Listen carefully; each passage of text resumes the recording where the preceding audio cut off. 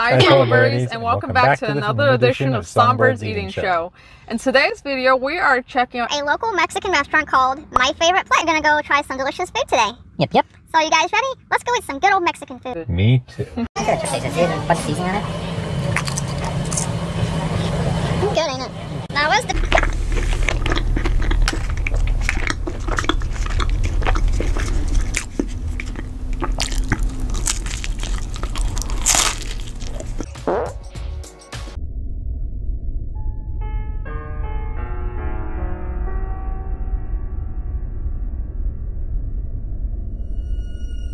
In the cooking process, we're gonna go ahead and start trying it. So basically, it's pizza dough, Chick-fil-A sauce, chicken nuggets, and also waffle fries. So just kind of like the combinations of goodies you get at Chick-fil-A.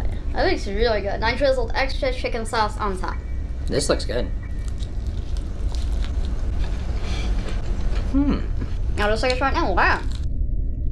You got classic flavors of Chick-fil-A hit you at once, because chicken sauce, besides being good with chicken nuggets, is also good with waffle fries. It's good.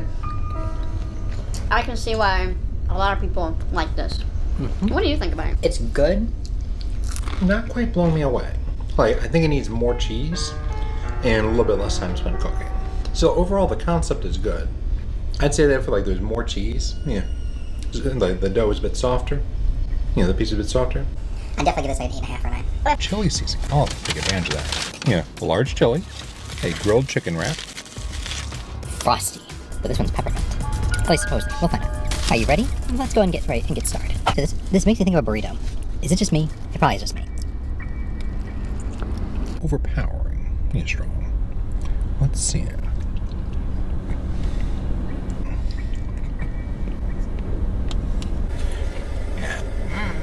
Campfire? That is yours. Oh, this is... Oh, I didn't know. I'll let you know. Because it goes good with biscuits and gravy anyway. A lot of childhood memories I have are particularly with my grandma, especially, and I've talked about them a lot, but,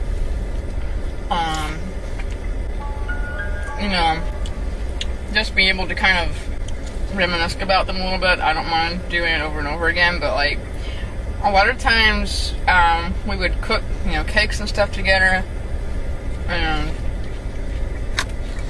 she had this big white bowl on the counter, and you know, we'd add the flour and stuff to it. She made whole cakes from scratch, and she would always have me hold the mixture and mix the stuff.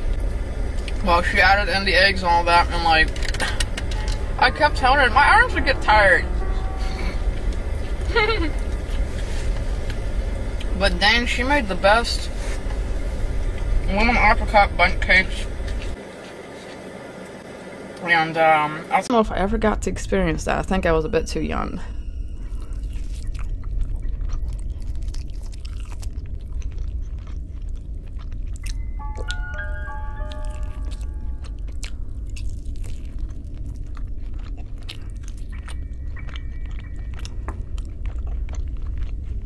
But chicken skin pho.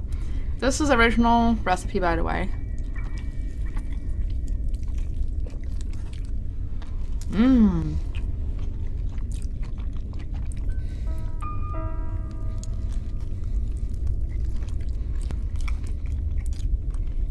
Bear with me, I'm not good at eating chicken. No worries.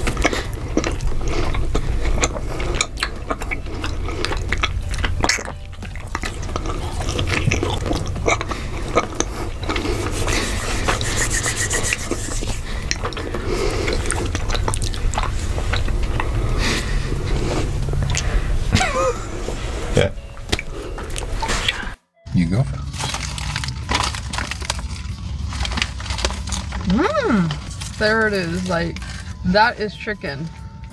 Not bad at all. Yeah, so far the nacho is pretty good. Well, I'm very nervous about the tomatoes because, you know, those who've watched our videos, or haven't, I should say, I'm not a fan of tomatoes, especially in their uncooked variety. Well, they do food reviews not just on new like items that come out like this, but also like new.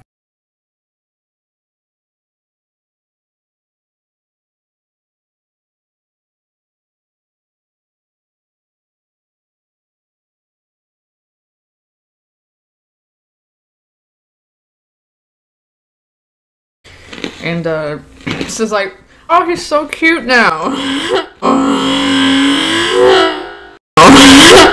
You know, he's so cute.